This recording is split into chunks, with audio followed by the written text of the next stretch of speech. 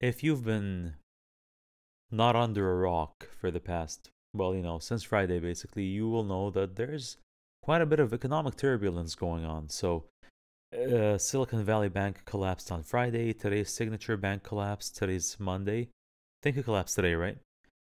And we're at a stage where even if, regardless of how you view things, if you really think that we're headed towards a severe recession or a mild one, a short one, or a long one, I think a lot of people have a very strong feeling that it's more likely than not that we're going into a recession or that we've been in one for a bit now. So, uh, this is not a channel about economics. What we are about here, though, is about tech and how we think that tech is going to be influenced with everything that's been happening on the markets. Now, what this video aims to do is it aims to discuss how we expect tech companies, well, how I expect tech companies to behave in the next, say, 2 years or so, in regards to three fields of technology. Those three fields are AI, quantum computing, and health tech.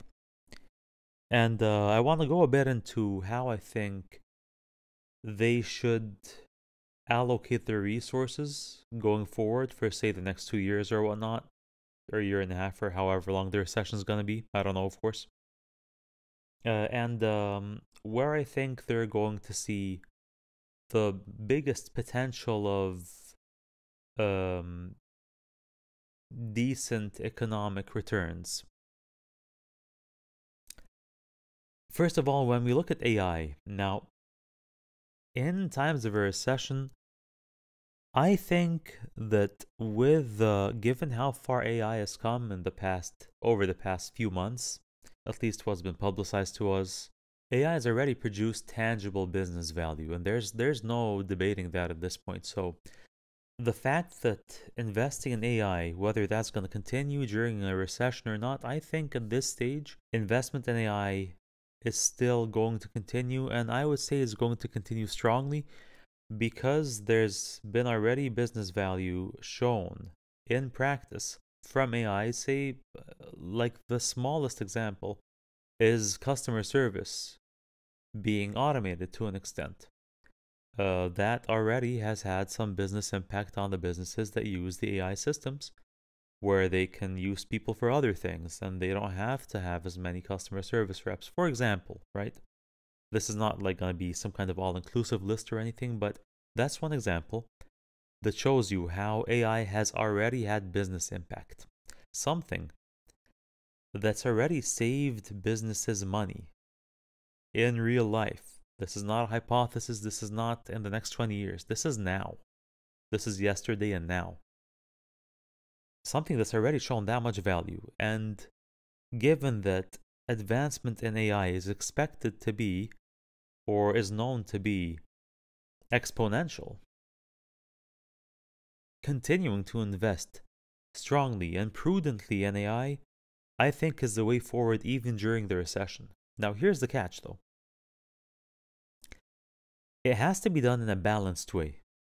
The reason is you want to automate to an extent where you deliver business value, but you don't want to automate to an extent where a huge, like, seismic shift happens in terms of employment that affects millions of people's employability, like on a really large scale, to an extent that you yourself, the company making the AI technology and making the AI advancements, lose customers.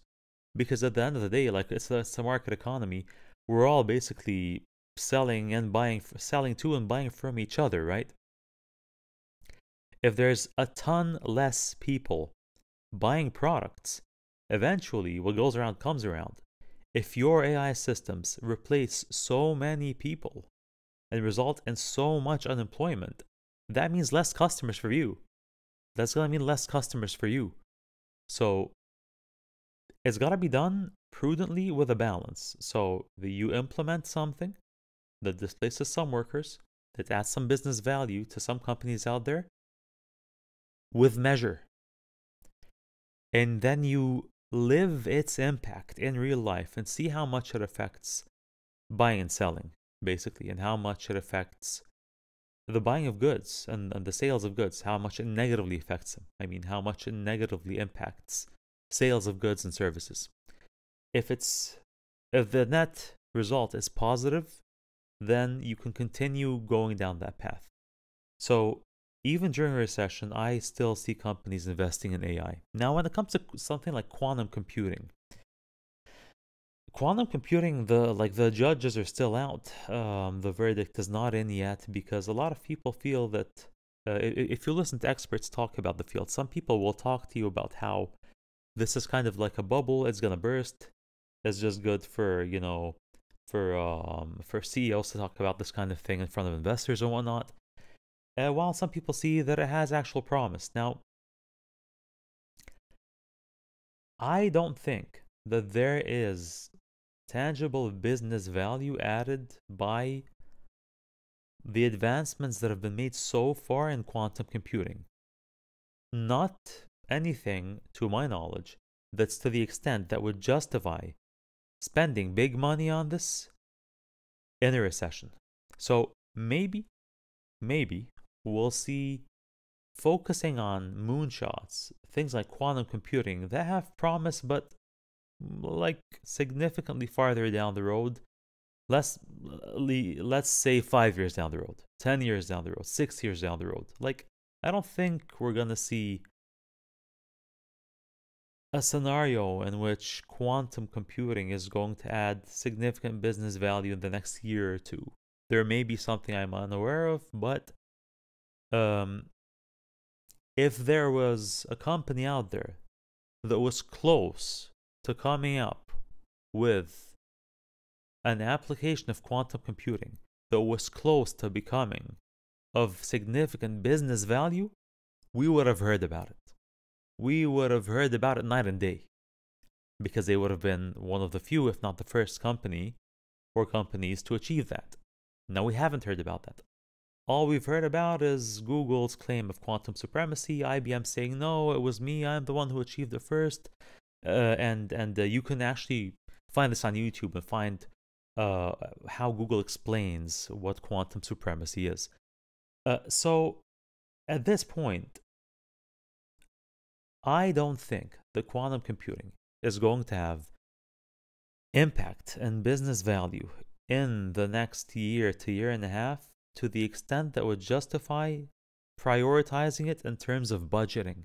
It may take a place on the back burner for the next year to 2 years. When it comes to health tech, I think two things about health tech actually. Health tech is like the third topic or the third field of technology that I want to talk about in terms of tech spending for the next year to two. And it's also the field that I think tech companies should focus most on going forward. No less than their focus on AI. Health tech, I think, is an ideal kind field to focus on even during a recession. If technology companies, say Apple for example, or Google, are capable of coming up with an EMR system and electronic medications record software that hospitals and health systems in the United States can adopt on a large scale, you're looking at something that would be designed way better than a system like Epic, for example, something that would be more usable because they come from companies that are very consumer focused, and their consumers are consumers who typically have discretionary spending, like they buy their devices because they want to, not because they need to. So if you look at the current incumbent, if you look at something like Epic, for example, Epic is a leader in electronic medical record software in the healthcare industry. They're not the only company, but they're huge. They have extremely poor user experience. They have a super poor user experience, very complex to use, very tedious, and all of this wastes time and frustrates clinicians. Frustrated clinicians means perhaps worse note-taking, worse documentation, wasted time, low morale, bad for the patient, bad for the physician's ability to focus on healthcare. Hence, they will possibly be able to see less patients. And for the hospital as a business, from the administrative side, that means that their physicians or clinicians of any sort will end up seeing less people. So that means less profit, a negative impact to the bottom line. So, why am I saying this? Companies like Epic that make EMRs typically are not used to catering to customers in the way that a company like Apple or Google are used to catering to customers. The reason is they're used to health systems depending on them, and like they don't sell stuff that consumers just think is nice to have, so they really have to like woo them and really mesmerize them with amazing usability and great user experience and whatnot, and great user experience. They don't think that way. They feel like the hospital's buying my software, the clinicians have no choice, they're gonna use it, so the user experience, who cares, right? They're using it anyway. But yeah, they can make some improvements and whatnot. I'm not saying they wouldn't try that or they're not trying to, but still their UX is very poor. So if you have companies that are used to prioritizing user experience by their consumers, making things like electronic medical records, say Apple or Google, you are going to end up with devices, with the software, that's going to be adopted, possibly largely by health systems, that should be easier to use, easier for clinicians to get work done on, to document, to take notes on, or document whatever on, to find charts on, access information on, etc. Meaning they can spend less time on it. It would boost morale. It can enable them to see more patients. It can enable them to have a bigger positive impact on patients in the US healthcare market. And also for the administrators in the hospitals, they'd be happy too, because the bottom line is improving. You see, all of that can happen when companies who are typically consumer-centric focus on health tech. The beautiful thing about health tech is the economy is good, the economy is bad. People are going to go get their treatment. If people can postpone some kinds of treatment, they can't postpone others. Healthcare is a necessity, recession or not. So I would think, logically, companies like Apple and Google need to focus on health tech, especially a company like Apple, where they already have their AirPods, for example, that can be used, like I discussed in this morning's video, that can be used as a hearing device. If that becomes FDA approved, you can use that to connect to the Apple EMR to provide it with health information about your health, about your hearing health, or maybe provide ECG information from your Apple Watch. All kinds of applications. I'm not saying all of these things are foolproof. Not saying everything's FDA approved, but these are all applications, and that will be an edge for a company like Apple if they come up with a decent EMR. They can use all of their other gadgets. They're like little soldiers in people's pockets, like their phones and watches and AirPods and all that, to link to the EMR with patient consent, of course, and provide information. So you can have almost constant monitoring of the patient's health status. That's huge. That can sell during a recession. And its adoption can have a positive business impact on the bottom line, on profit, for health systems and hospitals in the US, maybe pharmacies too, maybe perhaps different kinds of healthcare organizations in the US. That can sell. That can be a win-win for everyone. It's a win for the tech company, be it Apple or Google or whoever. A win for the patient, a win for the clinician, a win for the health systems, for the hospitals. Do you see how big this is? If tech companies have something big in the works in terms of health tech, this is or should be a priority of spending, of budgeting in their budgets even during this recession, this current or upcoming recession, depending on how you look at it. And that was where I think money should be spent. If they're not already doing that, that's where I think they should be spending their money for the reasons I mentioned. Health tech is huge. AI is huge. Quantum is probably potentially really big. But it doesn't seem to be immediate. AI is now. Health tech is definitely now.